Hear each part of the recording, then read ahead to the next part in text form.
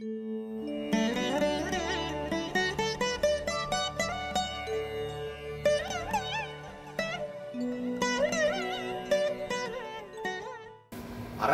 அப்படின்னா சூரியன்னா அரசன் சம்மந்தப்படணும், சந்திரன்னா அரசன் கிடையாது, செவ்வாய்னா சேனாதிபதி. இதுக்கு மங்களேஸ்வரியத்தில் ஒரு பாடல் இருக்குங்க. அரசயோகத் அரசர்களாயினும் மரபுதனில் பிறந்திடில் மன்னனாம் உரைசரி யோகங்கள் பல்குலத்தோர்க்கெனில் நிருபருக்கு நிகரென வாழும் என்றான். அதாவது அரச யோகத்தில் பிறந்திருந்தான்னா அவன் அரசனா பிழைப்பான். மற்ற யோகத்தில் இருக்கவங்களுக்கு அந்த ராஜயோகம் இருந்துச்சுன்னா ராஜாவுக்கு சமமானமா பிழைப்பான். இப்போ எப்படி சிலப்பதிகாரத்தில் வந்து சோழராசாவுக்கு வந்து ஈக்குவலான ஒரு போஸ்ட் சம்பந்தப்பட்ட துறையில அரசனா இருக்கும். ஆமா, அந்த லைன்ல வந்து பெரிய ஆளா இருந்தா சக்கரவர்த்திக்கே கடன் கொடுக்குற அளவுக்கு இருந்தாரு, மாசாத்துவ வணிகன் அப்படிலாம் சொல்லி சொல்றாங்க. அந்த மாதிரி சொன்னாங்க. அப்புறம் இன்னொரு முக்கியமான பாயிண்ட் சொன்னீங்க, இந்த சனியினுடைய பலன்கள் அனைத்தும் வடிகட்டி அந்த கெடுபலன்கள் எல்லாம் வடிகட்டிடணும் அப்படின்னு. சப்போஸ் அது குருவா இருந்தா எப்படி வடிகட்டுறது? தேவையில்லையே. அதாவது எப்பயுமே வந்து இந்த ஃபார்முலாஸ் இருக்கு இல்லைங்களா, நம்ம ஜோசியத்துல நிறைய ஃபார்முலாஸ் இருக்கு. அதாவது அப்படி பார்த்தோம்னா பர்ஃபெக்டா இருக்கும். பார்த்துக்கிறீங்க, எக்கச்சக்கமான கிரகங்கள் ஆட்சியா இருக்கும், உச்சமா இருக்கும், அப்படி பவர்ஃபுல்லா உட்காந்துருக்கான். அதை பார்த்ததுமே அப்படியே எங்க அப்பா பெரிய கோடீஸ்வரனா இருப்பான் போல இருக்கலாம் அப்படின்னு நினைச்சுக்கிட்டு அப்படி பார்த்தோம்னாக்கு கடைசியில பார்த்தோம்னா சாதாரணமா இருப்பாரு. அப்ப இது எப்படி இருக்குதுனாக்க, இந்த சினிமால தான் ஒரு இடத்துல சொல்லுவாங்க, ஆமாங்க இந்த கண்ணாடி பெல்ஜியத்துல வாங்கினதுங்க அப்படின்னா, ஆமாங்க நம்ம ஊர் சந்தையில தாங்க வாங்கினாரு அப்படின்னுவாங்க. அந்த கணக்காயிடும். அப்போ அது மாதிரி ஜாதத்தை கூட நான் வீடியோ எக்ஸாம்பிள் போட்டிருந்தேன். இப்போ ஜாதத்தை பார்த்ததுமே வந்து டக்குன்னு ஒரு முடிவுக்கு வந்துடக்கூடாது அப்படின்ட்டு. ஸோ சிலருக்கு வந்து பல கிரகங்கள் உச்சமாக இருக்கு, ஆட்சி பெற்ற நிலையில இருக்கு, ரொம்ப பவர்ஃபுல்லான பொசிஷன்ல இருக்கு, ரொம்ப சாதாரணமான ஒரு வாழ்க்கையில இருப்பாங்க. ஒரு எடுத்துக்காட்டா சொல்லணும்னா, இப்போ இது சினிமா ஃபீல்டு அப்படின்னு எடுத்துக்கிட்டா, எடுத்துக்காட்டுக்காக சொல்றேன். சினிமா ஃபீல்டு அப்படின்னு எடுத்துக்கிட்டா உச்ச நட்சத்திரம் அப்படின்னா அவர் ரஜினிகாந்த் சொல்றாங்க, கமலஹாசன் சொல்றாங்க. இப்போ அவங்களுடைய ஜாதகங்கள்லாம் பார்த்தீங்கன்னாக்க பெரிய அளவில் ஆட்சி உச்சம் இல்லைனாலும் அவங்க அந்த டாப் பொசிஷனுக்கு வர்றாங்க. சரி, அதில் நான் இப்போ உதாரணமாக நீங்கள் ரஜினிகாந்தை எடுத்துட்டதுனாலே சொல்கிறேன். செவ்வாய் சந்திரனோடு வளர்வரை சந்திரனோடு சேர்ந்தால் மட்டுமே சுபத்துவம், சனி கேதுவோடு சேர்ந்தால் மட்டுமே சூட்சுமோடுன்னு நான் சொல்கிறேன். இந்த ரெண்டு அமைப்பும் அந்த உச்ச நட்சத்திரத்துக்கு இருக்கு இல்லையா? இல்லை நான் எதுக்கு சொல்கிறேன்னா, நம்ம ஒரு ஜாதகத்தை கிரிட்டிசைஸ் பண்ணுறதா வேண்டாம். நான் என்ன சொல்கிறேன், இப்போ அவங்களுடைய ஜாதகங்களில் வந்து அந்த மாதிரியான பெரிய ஒரு பவர்ஃபுல்லான ஒரு இடம் இல்லைனாலும் அவங்க மேலே இருக்காங்க. அதே மாதிரி ரொம்ப பவர்ஃபுல்லான ஜோதிட ரீதியா பாத்தீங்கன்னா 2 கிரகம் ஆட்சி, 3 கிரகம் ஆட்சி, மூலத்திரிகோணத்துல ஆட்சி, உச்சம் பெற்ற நிலையில நிக்கிற சொல்றோம், எல்லாம் யோகமா இருக்கு அப்படின்னு சொல்றோம். ரொம்ப சாதாரணமான ஒரு நிலையில இருக்கும். இப்ப இதை ஷார்ட்கட்ல அப்படி டக்குன்னு பார்த்ததும் கண்டுபிடிச்சிக்கிறதுக்கு, அதாவது இது வந்து ராசா வேஷம் போட்டுக்கிட்டு வர்றார், இவர் ஒரிஜினல் ராசா வர்றார் அப்படின்றத வந்து கண்டுபிடிக்கிறதுக்கு, இப்ப டக்குன்னு எடுத்ததும் பாக்குறதுக்கு 5, 9ஆம் இடம் லக்னாதிபதி பார்க்கலாமா, இல்ல 10ஆம் இடம் 6ஆம் இடம் அப்படி பாக்குறதா? ஏன்னா அரசியல்வாதினா 6ஆம் இடம் ஸ்ட்ராங்கா இருக்கணும்னு சொல்றாரு. அப்படிங்கல இது 10ஆம் இடம் 6ஆம் இடம் பாக்குறதா, அல்லது வந்து 5ஆம் இடம் 9ஆம் இடம் பார்த்து வர்றதா, எப்படி எடுத்துக்கலாம்? அதாவது இந்த கேள்வி எதுக்காகனா, நம்ம மாணவர்களுக்கும் நிறைய, அதாவது பாக்குறவங்களுக்கும் நிறைய யூஸ்ஃபுல்லா இருக்கும். அதுக்கு சின்னராஜ் ஐயா அவர்கள் வந்து மாணவர்களுக்காக கேட்ட ஒரு இந்த கேள்வி, அதாவது அவங்க இந்த கேட்ட பெரிய கேள்வியோட ஒரு சின்ன சுருக்கம் என்னன்னா, உச்சநீசம்னு அத்தனை இருக்கு, கேந்திர கோணங்கள் எல்லாத்துலயும் சிறப்பா இருக்கு. அப்ப அரசியல்வாதிக்கு 6ஆம் இடம், அதுவே எனக்கு மறுப்பு. அரசியல்வாதிக்கு 6ஆம் இடம்ன்றத வந்து நான் கேள்விப்படலை. அரசியல்வாதிக்கு பொதுவாகவே 6ஆம் இடம் வலுக்கக்கூடாதுன்னு தான் சொல்லப்படுது. 6ஆம் இடம் வலுத்தாலும் அரசு அடிமை, ஹைலி அமைப்பு அரசு அடிமை. அரசு அடிமைனா அரசாங்கத்தில் வேலை பார்க்க போறோம்னு அர்த்தம். அடிமையாக வைத்திருக்கக்கூடிய பாவகம் தான் ஒரு ஜாதகனுக்கு வலுக்கக்கூடாத பாவகம் 6ஆம் பாவகம். 6ஆம் பாவகம் வலுத்தா உங்களுக்கு தேவையில்லாத அத்தனையும் நடக்கும், உங்களை முதலாளியாக்கவே விடாது. ஆக அரசியல்வாதிக்கு 6ஆம் பாவகம் வலுக்க வேண்டும் அப்படின்னு எந்த மூல நூல்களையும் நான் படிச்சதா ஞாபகம் இல்லை. அதே நேரத்தில் வந்து திருப்ப என்னுடைய மாணவர்களுக்கு நான் சொல்ற ஒரு விஷயம், எந்த ஒரு ஜாதகத்திலும் கை நல்லா இருக்கு, கால் நல்லா இருக்கு, இதெல்லாம் கிடையவே கிடையாது. தலை நல்லா இருக்கணும். தலை நன்றாக இருந்தால்தான் நீங்க உயிரோடு இருக்க முடியும். ஆக தலை என்னப்படுகின்ற, தலைவன் என்னப்படுகின்ற லக்ன நேசன், லக்ன ராஜன், லக்னாதிபதி வலுவாக இருந்தா தான் அதற்கடுத்து வருகின்ற அத்தனை விஷயங்களையும் நீங்க சமாளிக்க முடியும். எவர் ஒருவருடைய ஜாதகத்துல 8 கிரகங்கள் வலுவிழந்து லக்னாதிபதி மட்டும் உயிர்ப்போடு இருந்தால் அது யோக ஜாதகம். 8 கிரகங்களும் உயிர்ப்போடு இருந்து லக்னாதிபதி வலுவிழந்திருந்தால் அது தரித்திர அவயோக ஜாதகம். அந்த ஜாதகம் பலனே இருக்காது. நீங்கள் எத்தனை இது மட்டும் வந்து உச்சமாகட்டும், நீசா இதா இருக்கட்டும், நல்ல அமைப்புல இருக்கட்டும், லக்னாதிபதி என்பவர் தான் அந்த ஜாதகத்தை வழி நடத்துபவர். உங்களுடைய மனம் சிந்தனை அத்தனைக்கும் சொந்தக்காரர். உங்களுடைய மனமே உங்களை வழிநடத்துகிறது. உங்களுடைய சிந்தனையே உங்களை வந்து என்னவாக நீங்கள் இருக்கிறீர்கள் என்பதை உறுதியாக்குகிறது. ஆக மனம், சிந்தனை, செயல்திறன் அத்தனைக்கும் அதிபதியான லக்னாதிபதி என்றைக்கு சுபத்துவ சூட்சும வலுவோடு வலுவாக இருக்கிறாரோ அவருடைய ஜாதகம் தான் ராஜயோக ஜாதகமாக இருக்கும். மற்ற பாவகங்கள்லாம் ரெண்டாவது மறுபடியும் என்னுடைய ஹைலி தியரியான சுபத்துவ அமைப்புகளுக்கு தான் வருவேன். உச்சனை உச்சன் பார்த்தால் பிச்சையும் கிடைக்காது. இதெல்லாம் தமிழ்ல வச்ச பழமொழிகள் தானே தவிர மூல நூல்கள்ல கிடையாது. தமிழ் வந்து பயங்கரமான கிளாசிக்கல் லாங்குவேஜ். எதுகை மோனையில விளையாடலாம். இப்ப ஐயா சொல்றாங்கல்ல, எனக்கு வந்து சின்னராஜ ஐயா மேல ரொம்ப பெரிய பொறாமை உண்டு. அவருடைய எனக்கு இந்த பாடல் சுட்டு போட்டாலும் வராது. அதே நேரத்துல எல்லா இடத்துலயும் வந்து ஒரு தகுதியான ஒரு பொருத்தமான பாடலை அடிச்சு விடுவாரு. அதுவும் மேடையில் அவரை நான் பொறாமையோட ஏக்கத்தோடு பார்த்துக்கிட்டு இருப்பேன், என்ன அப்படி பொழிறாருன்ட்டு. அந்த பாடலை சொல்லி அந்த பாடலின் பொருள் கூட சொல்லக்கூடிய அளவிற்கு வந்து அந்த பாடல். இதற்கு காரணம் தமிழ் ஒரு உயர்தனி செம்மொழி அப்படின்றதுனாலதான். இந்த உயர்தனி செம்மொழியில எதுகை மோனைக்காகவே சொல்லப்பட்ட ஜோதிட அர்த்தமற்ற பழமொழிகள் ஏராளம். உச்சனை உச்சன் பார்க்கின் பிச்சையும் கிடைக்காது, இதெல்லாம் கிடையாது. என்னுடைய அமைப்பின்படி நான் மீண்டும் மீண்டும் போரடிக்கின்ற இதே விஷயத்துக்கு தான் வருவேன். எந்த ஒரு நிலையில் கிரகங்கள் சுபத்துவ சூட்சும வலு அமைப்பில் இருக்கிறதோ அந்த இடத்துல அவன் அரசனாவானா அரசனாக மாட்டானான்றதையும் துல்லியமாக சொல்ல முடியும். ஒரு 5, 9, 10 அதிபதிகள் லக்னாதிபதி சுபத்துவ சூட்சும வலுவோடு இருந்து அவருடைய தசாபுக்தி அமைப்புகள் நடக்கும் போதோ அல்லது அந்த உச்சனை உச்சன் பார்க்காத நிலையில நம்ம இதுல வந்து நிறைய விதிகள் சொல்லப்படுகின்றன. ஆனா விதி விலக்குகள்ல வந்து விதிகளை எப்போது நீங்கள் வந்து முழுவதுமாக புரிந்து கொண்டு எந்த விதி எந்த இடத்திற்கு பொருந்தும் என்கின்ற விதி விலக்கை தெரிந்து கொண்டு அங்கேதான் வந்து அந்த ஜாதகம் எந்த குவாலிட்டியில இருக்கும். இவன் அரசனாவானா அரசன். அதற்காக இப்ப சென்ற முறை ஒரு கருத்தரங்குக்கு போகும்போது ஒரு IAS ஆஃபீஸர் வெங்கடேசன், தமிழ்துறை தலைவர் ஐயா வெங்கடேசன் அவர்கள் வந்து வெங்கடேசன் ஐயா அவர்கள் வந்து அவர் கேட்ட ஒரு கேள்வி அமைப்பு அப்படித்தான். அங்கே என்னடா கேட்கப்பட்டது, சித்திரை மாசம் சூரியன் உச்சம், சித்திரை மாசம் சூரியன் உச்சமாக பிறக்கிற அத்தனை பேரும் IAS ஆஃபீஸராவோ அரசனாவோ ஆயிடுறது இல்லை. அப்ப அந்த IAS ஆஃபீஸர் அரசனாவோ ஆவாருன்னா அதற்கென்ன தகுதி அப்படின்னு கேட்கும்போது நான் வந்து இங்கே விருந்தினராக வந்திருக்கிற தமிழ்துறை தலைவர் ஐயாவுடைய ஜாதகத்துல இந்த அமைப்புல சூரியன் இருப்பார், அதனால அவர் அரசியல் அவர் வந்து ஆட்சி தலைவராக இருக்கிறார் அப்படின்னு சொன்னேன். அவர் மேடையில பதில் சொல்லும்போது ஆம் குருஜி சொன்ன அதே அமைப்பு எனக்கு இருக்குதுன்னு சொன்னார். இப்ப அது இந்த சுபத்துவ சூட்சும வலு வந்துட்டீங்கன்னா, இந்த சுபத்துவ சூட்சும வலுக்களுக்கு வந்துட்டீங்கன்னாலே இதுதான் அமைப்பு. எந்த ஒரு கிரகம் சுபத்துவ அமைப்போடு இருக்கிறதோ அந்த கிரகத்தின் தசாபுக்தி அமைப்புகள் வருகிறதோ, ஒரு அரசன் ஆகணுமா சூரியன் சுபத்துவமா இருக்கணும். ஹைலி சுபத்துவமா இருக்கும்போது அவன் அரசனாக இருப்பான். அந்த ஹைலி சுபத்துவம் என்பது என்ன? ஒரு முறை சொன்னேன், ராஜீவ்காந்தி பிரதமராக இருந்தார். ஏன் பிரதமராக இருந்தார்? அவர் சிம்ம லக்னம். அந்த சரி இருக்கிறதுலயே சுபத்துவ கிரகங்கள் என்ன? குரு, சுக்கிரன், வளர்பிறை சந்திரன், தனித்த புதன், இந்த 4 சுபகிரகங்களாக சொல்லப்படுகிறது. ராஜீவ்காந்தி இந்திய நாட்டின் பிரதமராக இருந்தார். 100 கோடி மக்களின் பிரதமராக இருந்தார். பிறந்ததிலிருந்தே அவர் பிரதமராக தான் இருந்தார். ஏன்னா அவர் நேருவோட பேர இந்திரா காந்தியோட புள்ள. அவர் பிரதமராக இருக்கிறாரோ இல்லையோ அவர் சொல்லும் சொல் பலிக்கும் இடத்தில் இருந்தார் கடைசி வரைக்கும். இந்திரா காந்தி மகன் சொன்னார்னா ஒரு அரசுல அவர் பிரதமராக இல்லைனாலும் அரசுல அவர் செல்லாம இருந்தாரா அல்லது எம்பியாக இல்லாம தான் இருந்தாரா? அதற்கான அமைப்பு என்ன? சிம்ம லக்னத்தில் பிறந்து சூரியன் அங்கேயே ஆட்சியாகி குரு, சுக்கிரன், வளர்பிறை சந்திரன், தனித்த புதன், இந்த 4 பேரும் மொத்தம் 5 கிரகங்கள் அவர் லக்னத்துல ஆட்சியா இருந்தது. அப்ப இந்த சிம்மமாகிய 12 ராசிகளுக்கும் 12 தனித்தனி செயல்பாடுகள், ஆதிபத்தியங்கள், காரகத்துவங்கள் சொல்லப்படுகின்றன. சிம்மத்தின் செயல்பாடு என்ன? சிம்மம் வந்து அந்த மகம் ஜெகத்தையாளம்ன்றது அமைப்பு என்ன சொல்லப்பட்டது? சிம்மராசியோட குணம் என்ன? சிம்மராசியின் குணம் அதிகாரத்தை அனுபவிப்பது, அதிகாரம் செலுத்துவது, அரசனாக இருப்பது. அப்ப அந்த 12 ராசிகள்ல எந்த இன்னும் ஒரு விஷயத்தையும் இதுல நான் சொல்லிடுறேன். இப்போது சின்னராஜ ஐயாவுடைய ஜாதகத்திலேயோ என்னுடைய ஜாதகத்திலேயும் புதன் வலுத்து இருக்குது, சுபத்துவமா இருக்குது. அதனால் நாங்க 2 பேரும் ஜோதிடர்களாக இருக்கிறோம்னு சொன்னேன். ஒருவருடைய ஜாதகத்துல 12 பாவகங்கள்ல எந்த பாவகம் அதிகமான சுபத்துவமாக இருக்கிறதோ அந்த பாவகத்தின்படி குணம் கொண்டவராக அவர் இருப்பார். இதை அனைவருடைய ஜாதகத்திலே நீங்க தெளிவா செக் பண்ணிக்கலாம். ஆனா அந்த அதிகமான சுபத்துவம், குறைவான சுபத்துவம் அப்படிங்கறத நீங்க புரிஞ்சுக்கிறதுக்கான ஒரு அமைப்பு உங்களுக்கு இருக்கணும். இப்ப நான் இது ராஜீவ்காந்தி அவருடைய ஜாதகத்தை சொல்லுவேன். மொத்தம் 9 கிரகங்கள் 12 ராசிகள்ல 5 கிரகங்கள் ராஜீவ்காந்தி அவர்களுடைய சிம்ம லக்னத்திலேயே அமர்ந்திருக்கின்றன. அதனால் அவர் பிரதமராக இருந்தார். 12 ராசிகளில் சிம்மம் சூரியன் ஆட்சியாக அமர்ந்து அங்கே குரு, சுக்கிரன், வளர்பிறை சந்திரன், புதன் ஆகிய 5 கிரகங்கள் பங்கமின்றி அமர்ந்து, இங்கே ராகு அங்கே உள்ள பூந்திருந்தார்னா ஒரு குடம் பாலில் ஒரு துளி விஷம் போல அங்கே அவர் ஒரு கீழே ஒரு சாதாரண பியூனு கூட லாய்க்கலாத ஆளா ஆக்கியிருப்பார். ஜோதிடம் என்பது ஒரு மகா நுட்பமான விஷயமா இருந்தாலும் புரிஞ்சுக்கிட்டா எளிமையான விஷயம். இந்த சுபத்துவ சூட்சும வலுக்களை நான் ஏகப்பட்ட ஆராய்ச்சிக்கு பிறகு நான் சொல்றேன். அதாவது ராஜீவ்காந்தி, அந்த ராஜீவ்காந்தி அமைப்புல அவருடைய சரி ராஜீவ்காந்தி பிறந்த நேரத்துல வேற யாரும் பிறக்கலையான்னு கேட்டா அவர் பிறந்த இடத்துல அவர் தான் பிறந்தார்.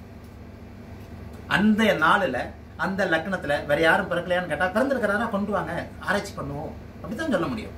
பிறந்திருக்கிறாரா ராஜீவ்காந்தி அதே ஊர்லயே 10 நிமிஷத்துக்கு முன்னாடி யாரா பிறந்திருக்கிறாங்களா? கொண்டு வாங்க. இன்றைக்கு காலையில கூட ஒரு லைவ்ல சொன்னனே, அதாவது அரசனாகும் ஒரு கேள்வி கேட்டாங்க, உலகையாளும் அமைப்பு யாருக்கு உண்டுன்னு கேட்டாங்க.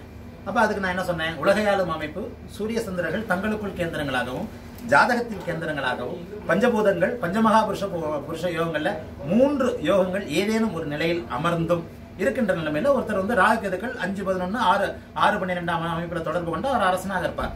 இது அப்படியே நான் சொல்லி முடிச்சதுக்கு அப்புறம் தான் தன்னை அறியாமே இதை கணக்கு போட்டு பார்த்தா வாழ்ந்து மறைந்த பேரரசின்னு சொல்லலாம் அந்த அம்மாவை, ஜெயலலிதாவை. அந்த ஜெயலலிதாவோட அமைப்பு இதுதானே, அதனாலதானே அவர் ஜெயலலிதாவா இருந்தாரு. ஆக சுபத்துவ அமைப்புகள் இப்போது நான் சொன்னதை போல சிம்மம் அதிக சுபத்துவமாக இருக்கின்ற நிலைமையில வாழ்நாள் முழுக்க தன்னுடைய அதிகாரம் செல்லுகின்ற ஒரு நிலையில ராஜீவ்காந்தி அவர்கள் இருந்தார்கள். அவர் இளம் வயதுல இறந்திருந்தாலும் பிறந்தது முதல் அவர் நேருவின் பேரனாக, இந்திரா காந்தியின் மகனாக, இந்திய பிரதமராக, இந்திய முன்னாள் பிரதமராக இருந்தார். ஒரு மாபெரும் கட்சியின் தலைவராக இருந்தார். ஒரு ராஜீவ்காந்தி வந்து நம்ம மெட்ராஸ்ல ஒரு தெருவில் வந்துட்டு டீ கடையில் உட்காந்து டீ சாப்பிட்டு இருக்கிறத நம்ம நினைச்சு பார்க்க முடியுமா? கெட்டாலும் மேன்மக்களே. இதுக்கடுத்து நான் ராகுல் காந்தி, அதனை எடுத்து அவருடைய மகன் ராகுல் காந்தி ஜாதகத்தை ஒரு விளக்கும் போது கூட என்ன சொன்னேன், ராகுல் காந்தியும் பௌர்ணமியில தான் பிறந்திருந்தாரு. அப்ப உயர்குடி பிறப்புகள் மட்டும் ஏன் சுபத்துவ அமைப்புல பௌர்ணமியிலே பிறகுது? கலைஞருடைய ஜாதகத்தை பாருங்க, ஸ்பைரல் கேலக்சி மாதிரி ராகு கேதுக்கள் வேற யாரையும் கெடுக்காமல் தனித்தனியா அப்படியே அழகா ஒரு வட்ட வரிசையில கிரகமாளிகா யோகத்தோட அமைஞ்சிருக்கும். நன்றாக பாருங்கள். அதாவது உச்சம் நீசம் இதெல்லாம் கணக்கிலே எடுக்க வேண்டாம். ஒரு நல்ல ஜாதகம், அனுபவிக்க பிறந்த ஜாதகம், ஒரு சினராஜ ஐயா அவர்கள் சொன்ன மாதிரி ஒரு துறையில் உயர்நிலைக்கு சென்ற ஜாதகம், அரசியல்னு வேண்டாம், ஒரு பெரிய கோடீஸ்வரன் எடுத்துக்கலாம், ஒரு பெரிய அதிகாரின்னு எடுத்துக்கலாம், அல்லது ஒரு பெரிய மரமற்ற வியாபாரி, ஒரு கறிக்கடைக்காரர் கூட போன வாரம் எழுதியிருந்தேன். ஒரு கறிக்கடைக்காரர், கறிக்கடையிலேயே பெரிய கறிக்கடைக்காரன், அதாவது ஒரு துறையில் அதிகமான உயர்வான நிலையில இருக்கிற எல்லாருடைய ஜாதகத்தை பார்த்தாலும் எந்த கிரகமும் இன்னொரு பாவ கிரகத்தோடு சேர்ந்து தன்னுடைய சுய இயல்பை இழக்காமல் இருக்கும். இதுதான் ஹைலி ஜாதகம். ஒரு நல்ல ஜாதகம் செவ்வாய் சனி ராகுவோடு முக்கிய கிரகங்கள் சேராமல் அந்த செவ்வாய் சனியை சுபர்கள் பார்த்து, சுபர்கள் நல்ல அமைப்புல உட்கார்ந்து ஒரு ஸ்பைரல் காலக்சியை போல ஒன்றை இன்னொன்று பார்த்து, ஒன்றை இன்னொன்று சேர்ந்து சேராம தானும் கெடாமல் அடுத்தவர்களையும் கெடுக்காம தனித்தனியே அழகாக அமர்ந்திருக்கும். இதை பார்த்தவனே தெரியும். சூரியனும் சந்திரனும் எங்கேயாவது தங்களுக்குள் கேந்திரங்களாக இருப்பாங்க. வளர்பிறையில் அவர் பிறந்திருப்பார். ஆக கிரகங்கள் எப்போது அதிக சுபத்துவத்தில் இருக்கிறதோ அப்போது ஒரு உயர்குடி பிறப்பு நிச்சயமாக நிகழ்கிறது. இதை நீங்க மாற்றவே முடியாது. பௌர்ணமியை நோக்கி, ஒரே நிமிஷம், பௌர்ணமியை நோக்கி போய்கொண்டிருக்கும் பொழுது மட்டுமே உயர்குடி பிறப்பு நிகழுது. இதை வந்து இன்னைக்கு இல்லைன்னா கூட என்றைக்கோ அடுத்து நமக்கு அடுத்து வருகின்ற ஜெனரேஷன் வந்து இதை ஆராய்ச்சி பண்ணத்தான் செய்யும். அதாவது நான் என்ன கேட்குறேன்னா, ஒரு ஜாதகத்தை எடுத்து பார்க்குறோம். அந்த ஜாதகத்தை பார்த்ததும் சரி இவர் வந்து பெரிய யோகக்கார் இப்படி வச்சுக்கிறோம், இவர் வந்து சைக்கிளில் வந்திருப்பாரு, இல்லை இவர் வந்து பிஎம்டபிள்யூவில் பென்ஸில் வந்திருக்காரு, நம்ம போய் பார்த்துலாம் தெரிஞ்சுக்க கூடாதுல்ல. அப்படி பார்த்ததுமே ஜாதகத்தை எடுத்ததுமே தெரியும் அதில் ஆட்சி உச்சம்லாம் இருக்கு. அப்போது ஆட்சி உச்சம் நீசம் பகை அப்படிங்கிற அந்த ஒரு பாயிண்டை தவிர வேற ஏதாவது ஒரு இது இருக்கு. அதுக்கு வந்து அதை எதை வச்சு டக்குன்னு எடுத்துக்கலாம் அப்படின்னு கேட்கல. இப்போ நீங்கள் சொன்ன பதில் என்னுடைய அப்சர்வேஷன் எப்படி இருக்குன்னா, லக்னாதிபதி ஸ்ட்ராங்காக இருந்தாருன்னா அவங்களுடைய லைஃப் நல்லா இருக்கும். அடுத்து மறுபடியும் வேணா இதை எக்ஸ்டெண்ட் பண்றேன். லக்னாதிபதி நல்ல நிலைமையில் சுபத்துவமாக லக்னத்துல பாவகிரகங்கள் இல்லாத இருக்கிற நிலைமையில நிச்சயமாக அவர் வந்து ஒரு ஆரம்பத்துல இருந்து இறுதி வரைக்குமே லைஃப் ஸ்டைல் நல்லா இருக்கும். ரெண்டாவது தசா இந்த இடத்துல வந்தாரு நம்ம ஒரு பாயிண்ட் எடுத்துக்கோம். லக்னாதிபதி வந்து ஒரு எடுத்துக்காட்டா இப்போ துலா லக்னத்துக்கு லக்னத்துல சுக்கிரன் ஆட்சி ஆயிட்டாரு அப்படி வச்சுக்கிறோம். துலா லக்னத்துக்கு ஆட்சி ஆயிட்டாரு, நடந்துட்டு இருக்கிற தசை குரு தசை நடக்குது. நிச்சயமாக நன்றாக இல்லை, ரைட்டா? அப்போ இவர் வந்து சுக்கிரன் ஆட்சி பெற்ற நிலையில இருந்து வர்றாரு. அப்ப இவருடைய ஜாதகம் வந்து நல்ல ஜாதகம் தான், யோக ஜாதகம். தசாபுக்தி அமைப்புகளுக்கு அதுதான் சொன்னேன். நடக்கின்ற சம்பவங்களை குறிக்கிறது தசாபுக்தி அமைப்புகள் தான். துலா லக்னத்திற்கு அவர் வந்து 11ஆம் இடத்தை தவிர வேற எங்க இருந்தாலும் யோகத்தை செய்ய மாட்டார். 6ஆம் இடத்திற்கு 6ஆம் இடத்துல மறைந்தால் மட்டுமே, லக்னாதிபதி வலுவாக இருந்தாலும், லக்னாதிபதி வலுவாக இருந்தாலும் லக்னாதிபதியோட தசை வரணுன்றது ரொம்ப முக்கியம். ஆக யோக அமைப்புகள்ல இதுக்கு தான் நம்ம சொல்றோம் சுக்கிர அணி குரு அணின்னு பிரிக்கிறோம். யோக ஜாதகங்கள்ல 1, 5, 9 ஆட்சி உச்சம் இல்லை என்றாலும் 5ஆம் அதிபதி 5ஆம் வீட்டை பார்த்து, 9ஆம் அதிபதி 9ஆம் வீட்டை பார்த்து, லக்னாதிபதி லக்னத்திலே அமர்ந்து அல்லது லக்னத்தை பார்த்து 10ஆம் அதிபதி வலுத்திருந்த நிலைமையில அவயோகர்கள் எனப்படும். ஜோதிடத்துல வந்து 9 கிரகங்களை 4 நாளா பிரிக்கிறோம். குருவின் தலைமையிலான அணி சூரிய சந்திர செவ்வாய் குரு, அவர்களோடு கேது சப்ஸ்டியூட் கிரகம். சுக்கிரன் அணி சுக்கிரன் சனி புதன், அவர்களோடு ராகு. இந்த 9 கிரகங்களை 2 பிரிவா பிரிக்கிற இடத்துல எப்போது இதுவும் ஒரு மாறாத விதியே. தசாபக்தி அமைப்புகளே சம்பவங்களை இன்றைய ஐயா சினராஜ ஐயா சொன்ன மாதிரி அவர் சைக்கிளில் வருகிறாரா, பிஎம்டபிள்யூ கார்ல வருகிறாரா, அப்படின்றதுக்கு எந்த ஒரு நிலையிலும் சுக்கிர அணி லக்னங்களில் பிறந்தவர்களுக்கு குரு அணியுடைய சூரிய சந்திர செவ்வாய் குரு இந்த தசைகள் வரும்போது அவர் நிச்சயமாக சைக்கிள்ல வருவார். இது மாறாத விதி. சுக்கிர அணி லக்னங்களுக்கு குரு அணி லக்னங்களுக்கு சனி புதன் கேது சுக்கிரனுடைய அந்த அவயோகர்கள் என்று சொல்லப்படக்கூடிய எதிரணியினுடைய தசைகள் வரும்போது அவருக்கு நிச்சயமாக முன்னேற்றம் இருக்கவே இருக்காது. ஆனால் ஜோதிடம் என்பது விதி விதிவிலக்கு அப்படிங்கறத அமைப்புல தான் வருது. அப்ப அந்த விதி விதிவிலக்குனா ஒரு விதியை சொல்லிவிட்டார்கள். குரு அணி லக்னங்களுக்கு சுக்கிர அணி தசாபுக்திகள் வரக்கூடாது, தொடர்ச்சியாக வரக்கூடாது.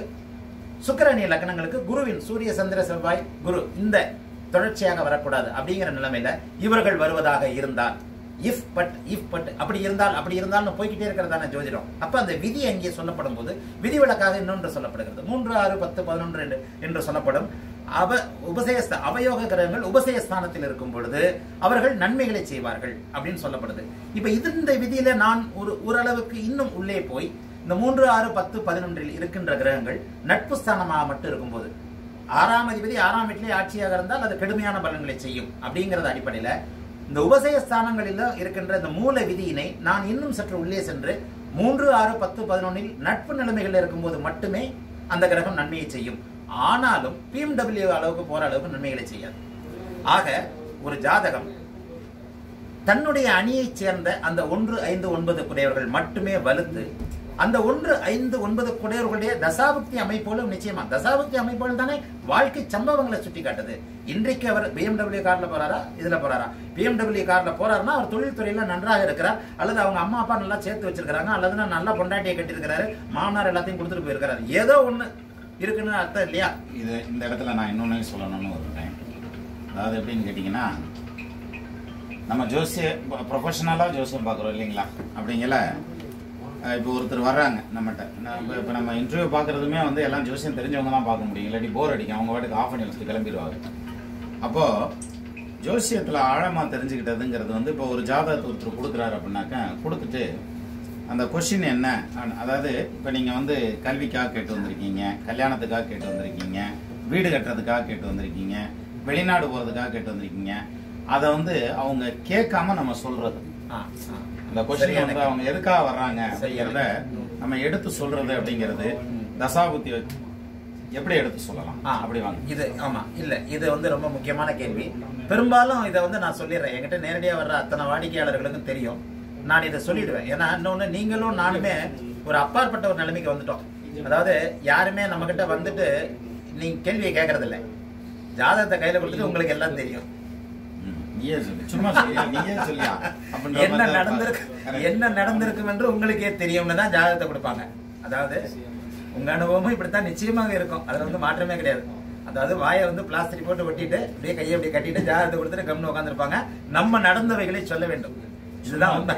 சும்மா இல்ல சார், பாறாங்கல் மாதிரி உட்காந்துருப்பாங்க, அப்படியே ஒரு ஓரத்துல இருந்து எங்க இருந்து செதுக்குறதுன்னு தெரியாமலே யோசிச்சுட்டு இருப்போம்.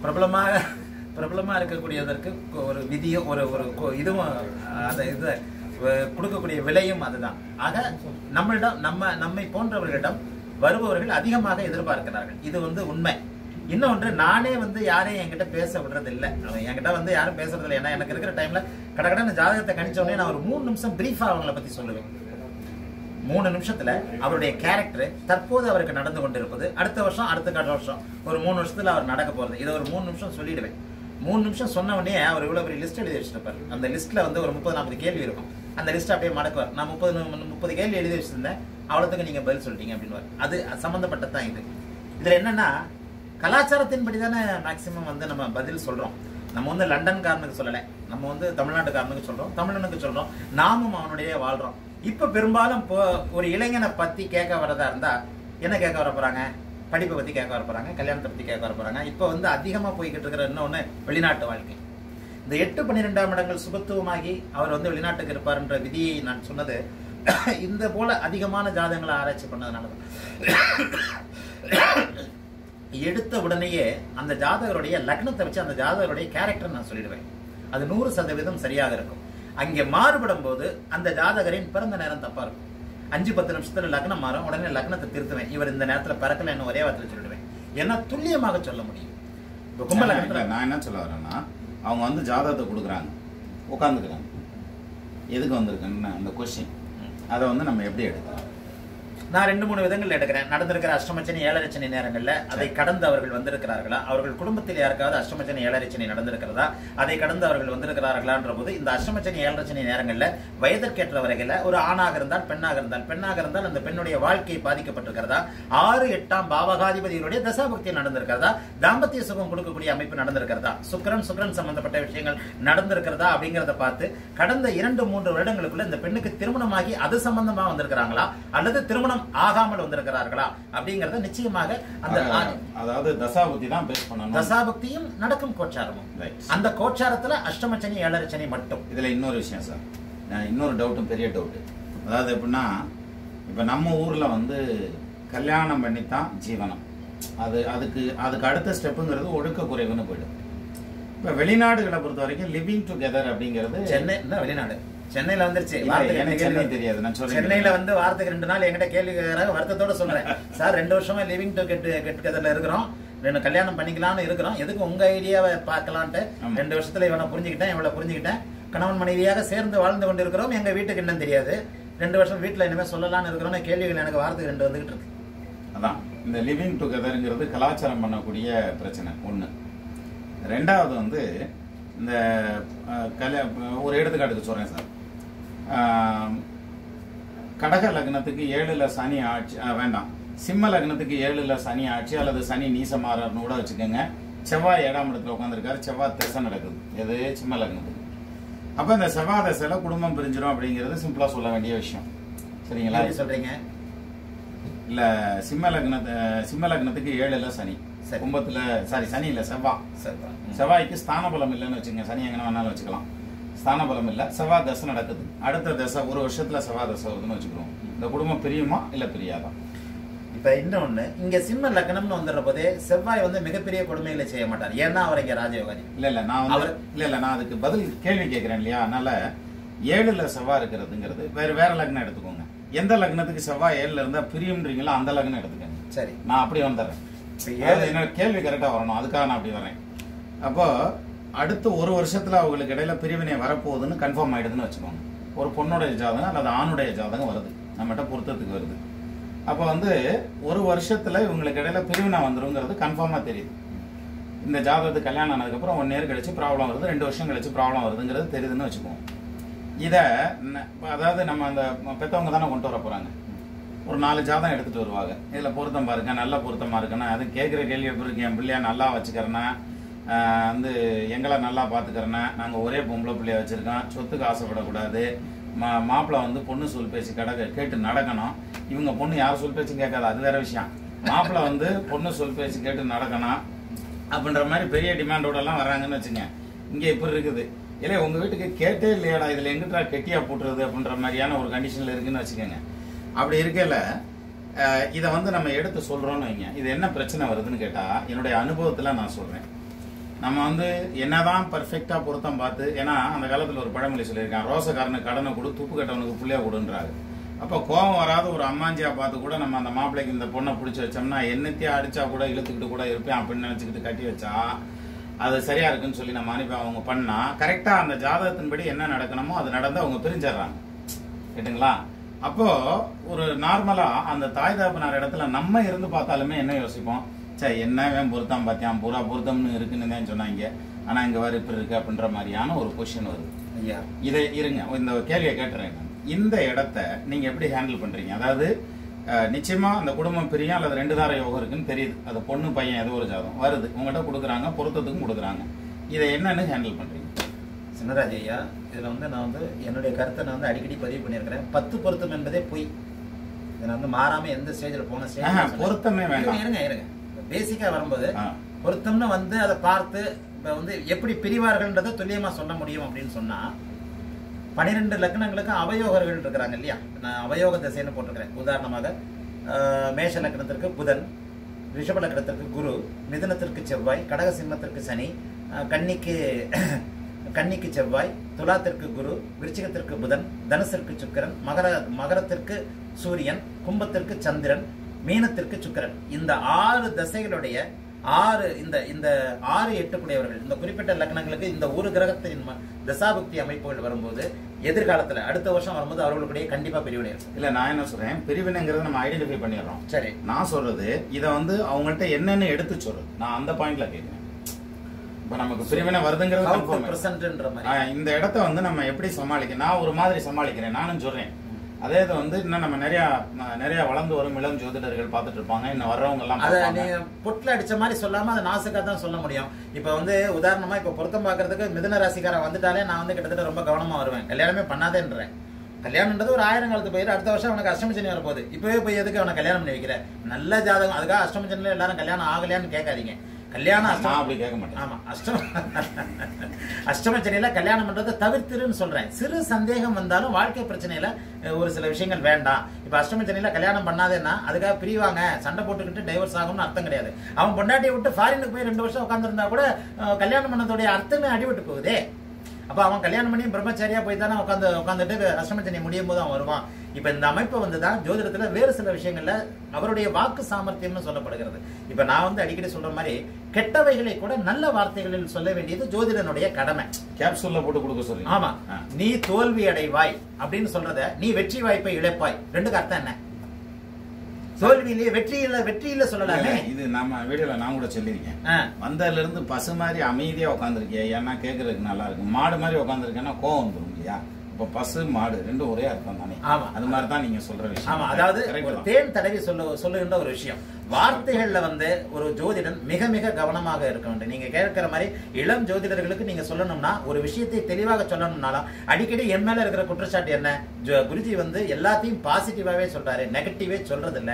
நெகட்டிவும் வாழ்க்கையில இருக்குதானே. இதை நேருக்கு நேர கேட்ட ஒருத்தர்கிட்ட நான் சொன்னேன். அவர்கிட்ட 2020 8ஆம் மாதத்துல இருந்து நீங்க நல்லா இருப்பீங்கன்னு சொன்னேன். அவர் என்கிட்ட வந்து நீங்க எப்ப பார்த்தாலும் பாசிட்டிவா தான் சொல்றீங்க, கெட்டதையே சொல்ல மாட்டீங்களா, இவ்வளவு கஷ்டப்பட்டுட்டு வந்திருக்கிறேனே அப்படின்னு சொன்னாரு. நான் அவர்கிட்ட கேட்டேன், உனக்கு கெட்டதானே இப்ப சொன்னேன், எப்படி சொன்னீங்க? 2020 8ஆம் மாசத்துல இருந்து நீ நல்லா இருப்பேன்னு சொன்னீங்க.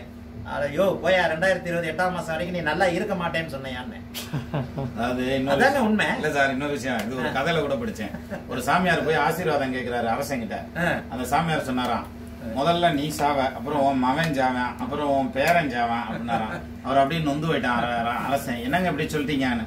இல்லை, கரெக்டா தாண்டா சொல்றீங்க, நானு வருஷப்படி போனாத்தையும் சரியா இருக்கேன், நீ பேரன் செத்து மகன் செத்து நீ செத்து நான் அதனை வாழ்க்கை ஆடாது அப்படின்னாராம். அது மாதிரி அதே மாதிரி கரெக்ட் தான். நீங்க இப்ப ஃபைனல் என்னன்னா அந்த மாதிரியான ஒரு சிச்சுவேஷன்ல இதை சொல்லணும், இதை சொல்ல வேண்டும். இப்போ நான் சொல்ற மாதிரி பாசிட்டிவும் நெகட்டிவும் நம்முடைய வார்த்தைகள்ல தான் இருக்கு. அதாவது வரும் 2020 8ஆவது மாதத்திற்கு பிறகு நீங்கள் நன்றாக இருப்பீர்கள்னு நான் சொல்ற பலனை நீங்கள் இளம் மாணவர்களாகி நீங்கள் 2020 8ஆவது மாதம் வரைக்கும் உங்களுக்கு கெட்ட காலம்னு சொல்லுவீங்க. ரெண்டும் ஒரே தான், ரெண்டும் ஒரு பலன் தான். நான் வந்து நீங்கள் வெற்றி வாய்ப்பை இழப்பீர்கள்னு சொல்றேன், நீங்க தோல்வி அடைவீங்கன்னு சொல்றீங்க. உங்க வாக்கு சாமர்த்தியம் உங்களுக்கு பரம்பொருள் புதன் மூலமாக கொடுத்த அருள். உங்களுக்கு புதன் நல்லா இருந்தா நான் சொல்ற மாதிரி பாசிட்டிவா சொல்லுவீங்க. உங்களுக்கு புதன் நல்லா இல்லையா, வாக்குஸ்தானத்துல சனி செவ்வாய் போய் உட்காந்துக்குச்சா நீ நாசமா போவேன் இந்த 2 வருஷத்துக்குன்னு சொல்லுவீங்க. நான் என்ன சொல்றேன், 2 வருடத்திற்கு அப்பால் நீ நல்லா இருப்பேன்னு சொல்றேன். நீங்க 2 வருஷம் வரைக்கும் நல்லா இருக்க மாட்டேன்னு சொல்றீங்க. இதுவும் அதுவும் ஒண்ணுதான். நான் ஒண்ணு சொல்றேன் சார், சுழல் வல்லன் ஜோரலனவனே இகல் வல்லல் யாருக்கு மறிந்து. அதாவது விரைந்து தொழில் கேட்கும் ஞாலம் நிறந்தினிது சொல்லுதர் வல்லார் பெரியா. உங்களை மாதிரி வராது எனக்கு, விட்டுருங்க.